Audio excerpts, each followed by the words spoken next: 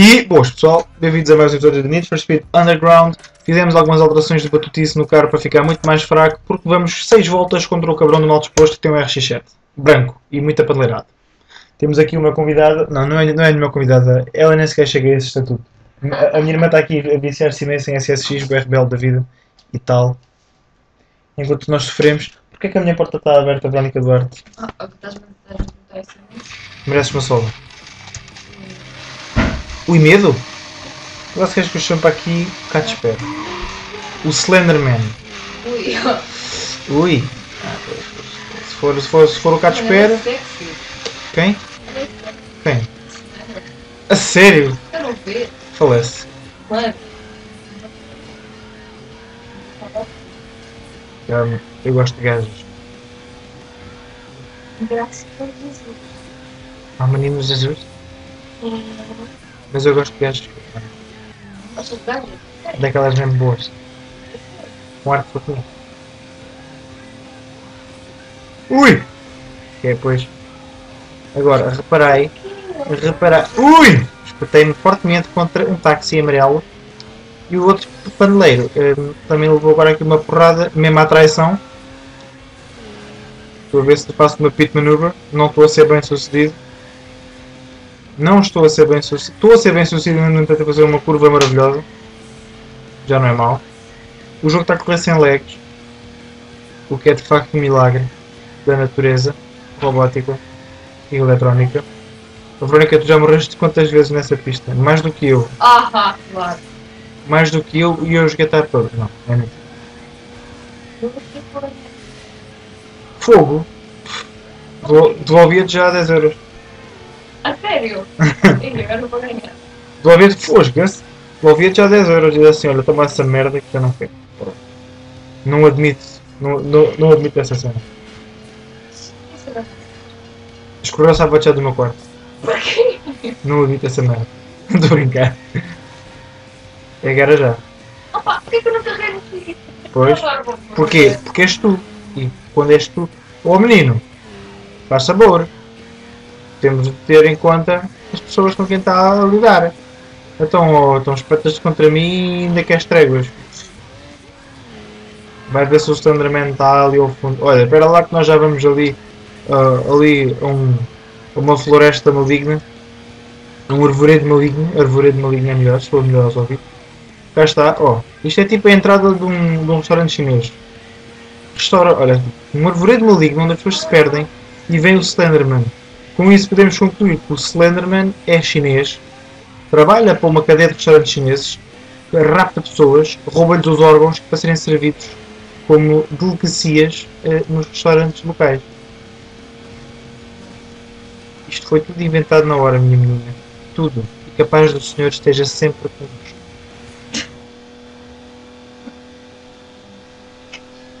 O que é que foi, filha? Isto deve ser de rebeldia. Isso está a correr mal. Já é a 20ª vez que estou a ver a pensar que era um logo. Eu agora terminei a corrida em segundo. É o outro cabrão que vai por você para Quem?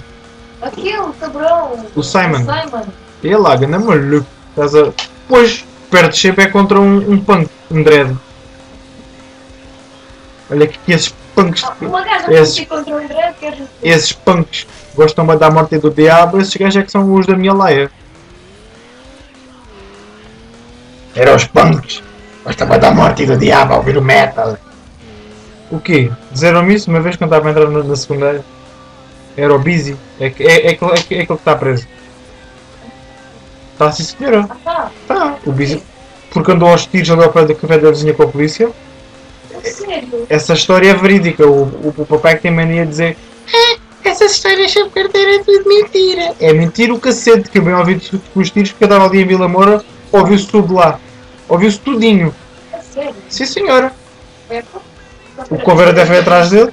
Era um rapaz só independente. Como podem ver, esta corrida está a correr de forma extremamente afoita e maravilhosa. Porquê? Porque estamos com um skyline cheatado, hackado. Que é sem nitros e sem upgrades desse género. Esta corrida é largamente considerada pela comunidade como uma das mais difíceis do jogo todo. Porquê? Porque mal disposto tem um RX-7 branquinho. Branquinho só se for um Corolla Troeno, à lá Initial D. Infelizmente não há neste jogo, mas há no Underground 2. Que é uma possível série para este canal num futuro próximo. Não num futuro próximo, não, que estas séries de carros dão-me dores de cabeça. E o meu PC não, eu acho que não ia aguentar o Underground 2. Teria de arranjar uma máquina nova. Roubo o PC da minha irmã, que é consideravelmente mais recente. O quê? Então? Nem penso. Nem fosga, seja da minha Playstation. O jogo pode ser parcialmente teu, mas a PS é 100% minha. E esta? Joguei agora por uma carta fodida. Olha, Não ia dar porquê, porque o teu computador tem pelo menos tem uma placa gráfica, o meu tem um chip. já faz para o computador fora. Foda-se, chupa lá, era para gravar uma série e depois apagava logo. O teu PC tem quase o dobro do tamanho em disco que o meu, não sei o que é que estás a queixar. E este PC tem quase 3 anos. Se é que já não vai a mais, coitado. E mais? Fosga, se estás a gozar com isto, então eu comprei este PC no primeiro ano em que trabalhei lá no hotel. Então, tinha... Trabalhei no hotel durante 3 anos. Foi há 3 anos, tinha 15 anos quando compraste este computador. Desculpa, não vais pelos anos, vem antes pelos anos que eu trabalhei. Eu sei que eu estava a trabalhar lá no hotel. No hotel? No hotel? Mas qual hotel? Mentira. Mentira. Estava a trabalhar nos molhos ao pé de Peniche, naquela caravana que vende hambúrguer. Trabalhei. Olha, hoje o Portugalex foi muito interessante, sabes porquê? Falava das cenas da carne de cavalo e isso tudo. E eu então, não sei o que, houve um mandato de captura contra um gajo que tinha uma dessas caravanas, não sei o que, isso tem carne de cavalo, tu não podes vender e tal. Uma grande cena. E ele veio dizer pessoalmente que as hambúrgueres dele não têm carne de cavalo nenhuma. Mano, só participa assim na tela. Isso é fixe. Já. Imensas vezes. E então ele vem e diz assim, os meus hambúrgueres não têm carne de cavalo. Têm pedaços de pônei, do My Little Pony. Os desenhos animados, sim senhora, portanto, carne de cavalo nenhuma. Tem plástico derretido dos bonequinhos do My Little Pony. Portanto, é possível que encontrem lá vestígios cor-de-rosa e amarelos da Fluttershy, da Rainbow Dash e da Applejack. Mas agora carne de cavalo, não. Plástico do My Little Pony, mais nada. Juro pela minha saúde. Oi, foi de gritos, não estás bem a ver. A comunidade Brony do Facebook borrou-se toda a rir com isto. O quê? Pelo menos pensei que me estavas a ofender, sua velhaca. Tu, diariamente, constantemente. Mentiroso! Cada respiração. Olha, já fui. Já foi, pois. Diário. Não, já foi. Ela apanhou prematuramente. Não, está na meta. Ganda maluca. Falando em metas, estamos perto da nossa. Uou! Querem melhor? BAM! Extrema rebeldia, cá está. Queres melhor? Eu sei que não. Ganhamos só 1250. Que tristeza. Don't go there, girlfriend. O que é que há a seguir, só por curiosidade? Oh, bicho. Um time trial. Já que é um time trial requer de facto tudo o que a gente possa imaginar de performance maravilhosa. Verónica, está-me a começar a cheirar a fiambre, não és tu, pois não? Não, Ah, tu cheiras a leite, tá bom. Ok. O que é que és que eu te digo? Mods to the max. Pois, isto é que o TJ é o badalhoco que roubou o carro à outra. Mas a gente ainda não sabe. Sabe porque nós vimos. E esse salto foi péssimo. Esse salto foi horrível. Esse salto foi péssimo, de facto. E que retruque é esse? Não há Brasil antes de tempo. Chupa, acabou-se, filhota. Agora, Verónica, este time trial é de veras complexo e nós temos de dar o nosso máximo para ser extremamente rebeldes e maravilhosos. Estás comigo? Faz aí umas peças de cheerleading. Humano unido jamais será vencido. Desculpa. Não estou a perceber. Não estou. Olha, que cena é essa? Estás a ir. Eu gosto. Olha, apanhei uma coisinha. Então o que é que eu apanhei? Foda-se. Foda-se. Não foi um daqueles de cristais? Eu acho que me matei. Não foi, Verónica? Apanhei uma cena verde. Não era um daqueles cristais?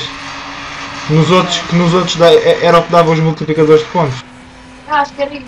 Tipo, aqueles são espalhados pelo tempo todo, mas pelo campo todo, mas não multiplicam os pontos. É mesmo só tipo que é para apanhar. Oh. É feio não, tipo aqui o multiplicador de pontos funciona de maneira diferente.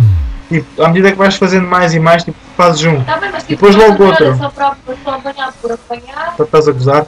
Deve dar um troféu. Um Ah, troféu vale então muito é. mais do que isso. Olha, por tua causa, espetei-me brutalmente. Agora culpa-me a mim. Toda, mas quem mais? Vês aqui mais alguém? Os meus truques são fantásticos. Sei o que acontece muito. É tu quando vais para saltar, em vez de fazer truques, não abres o paraquedas. É isso, não é? Olá, meu paraquedas, só carrego no rewind. Carregar no rewind também. Ela está a jogar SSX, só para que conste, está a jogar SSX. A versão PS3. Não me recorda. Mas é sempre bom continuar a referir que um jogo tão maravilhoso quanto este não deve permanecer no anonimato. Ela diz sempre isso porque tu 5 anos, tu tens a 3 ou 4. Eu peço desculpa. Porque tu entras às 9h30 da manhã, se calhar menos ainda, não sei, Às 9h30. e ficas sempre acordada até às 4h30 da manhã. Desculpa, não estou a perceber. Não estou a perceber. Olha, isso tu dizes foi uma bacurada tão grande que o jogo até se legou todo aqui por estes lados.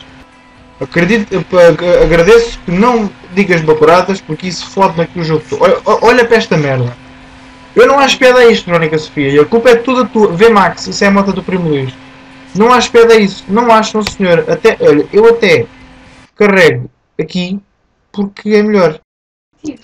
Dava-me era jeito que ele realmente melhorasse a sua qualidade. E de facto foi o que aconteceu. Por tua culpa voltei-me outra vez a lixar todo. Espetei-me contra um poste de sinalização. Toda tua, mas quem? O que achas desta pergunta?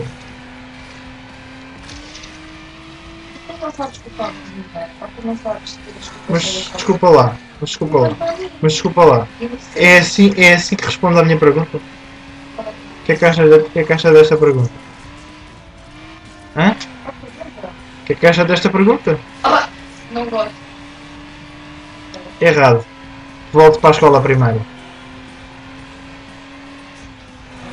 Necessitas de arranjar conhecimento abstrato para responder a uma pergunta desta magnificência. Isso é uma pergunta. Olha, e de ver se está a chover. E conseguimos, mesmo em arde e com um espatanço pelo meio, de forma extremamente afoita e com 4 segundos de sobra, salvamos. Olha, vai ver se me está a chover. Badalhoca, porca. Pois, finalmente admites. Finalmente admites. Ok, dá cá, mas é um. Eu escolho sempre Nitro, mas desta vez vou escolher um que dê muita handling. Nenhum dá handling sempre. O que é que faz suicídio? Que és tu que comandas para tal. Ok, vamos meter uns break-its todos malucos. E o próximo é uma drag, depois é um circuito do Stoff, Mistakes are costly. Pois, isto é para o próximo rank. Então para lá. Isto aqui é o quê? Next ranking. Ok, também para o next rank. E isto é para irmos tudo para o número 2. Pois, 3. Temos 3 em tudo. O mal disposto está no número 1, pois eles já chegaram todos ao topo. Estás é cheio de pedras, de pedregulhos, melhor dizendo, pedregulhos. Pessoal, obrigado por ver este vídeo. Se gostaram, metam gosto, se não gostaram, metam não gosto. Subscrevam o meu canal para mais séries. Obrigado por verem, até à próxima. Verónica diz tchau às pessoas. Tchau. Cheers.